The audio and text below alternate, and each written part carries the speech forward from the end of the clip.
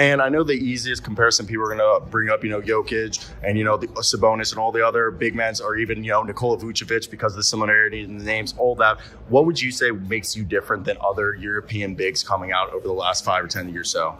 I think I can space the floor more. I think I've had, as a young player, I have a lot of experience in Real Madrid and Partizan. Something I don't take for granted. Something that really helped me throughout this whole process. I became a pro at like 16, 17 years old, and that has really helped me throughout this whole process.